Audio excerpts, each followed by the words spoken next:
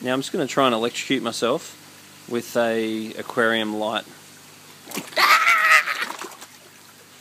No, I'm only joking. These are aquarel lights, and they're completely waterproof, which is pretty cool considering a lot of kids like aquariums, and if you've got a cheap light fitting in very close proximity to the water that you possibly could get electrocuted from, then it's not a great thing. But these aquarel ones, they're a European light, very good quality, and you cannot get electrocuted, which is pretty amazing.